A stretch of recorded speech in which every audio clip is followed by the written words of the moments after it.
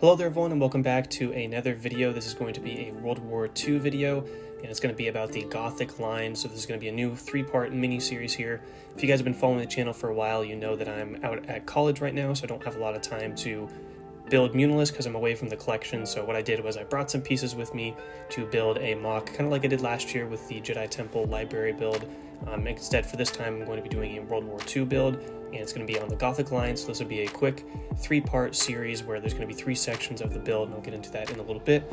And I'm going to kind of have 3 episodes kind of detailing that process of building the Gothic Line. All right, so as we look at this kind of overhead shot, we have the woods area, which I will show off more.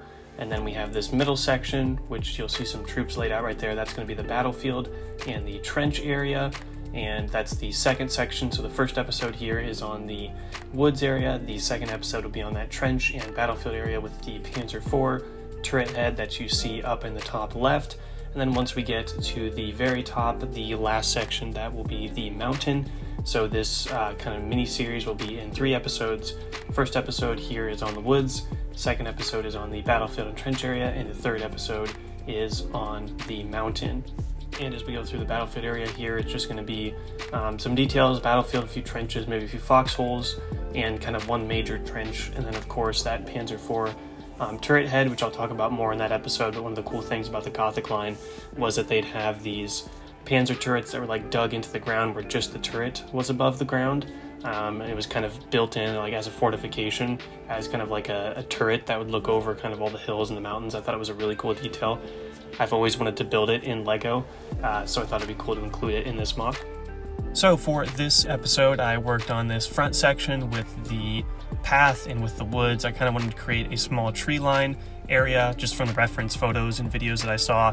Obviously there's lots of trees up in the mountains, so we kind of have these small woods areas. So I wanted to try to recreate that for this MOC, where there's kind of this line of trees where the forest is kind of ending and they're kind of getting into more of the hilly and mountainous terrain past this forest area.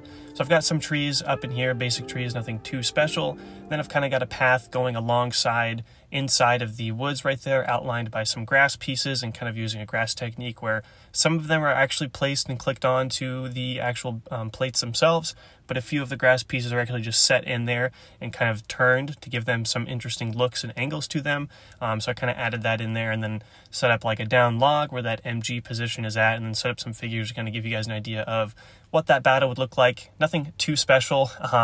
This series is going to be a little different because I don't have all my parts with me, so this MOC isn't going to be able to be as detailed, and it's kind of rudimentary in terms of how I'm building it and the setup for like the video portion of it and the production level. I don't have my same lights and equipment and kind of background that I do back at home, so I'm doing the best I can. So I apologize for if it's a little not as high quality as usual in terms of the background for the video and everything like that. But yeah, there's just a simple area with the woods, with the trees, and kind of a path for everyone to fight alongside. And then it should get more interesting when we move on to the battlefield with some trenches and foxholes. And then, of course, I think when you look through the trees, you're going to get some cool angles, especially once like part of the rock work and the mountain gets done. You'll be able to look through and see the mountain through the trees, and I think there'll be some really cool angles for that. And that's going to do it for this first part. These episodes are going to be short, just kind of going to be me getting some video clips and then talking over them, kind of giving some details on the build, just some small videos that I can make while I'm off at college here. And in the meantime, of course, Muunilinst MOC updates will be coming out. I've got another one coming out next week. Stay tuned for that Muunilinst MOC update video. As for this series, the next video will be featuring the middle section that I talked about, which will be the trench area. I want to build a few foxholes and kind of a larger trench and kind of this battlefield area with some different terrain mounds and things like that, where kind of a lot of the action will be taking place. And then the third episode will be the mountain, and I want to put kind of a trench on top of the mountain, if that makes sense.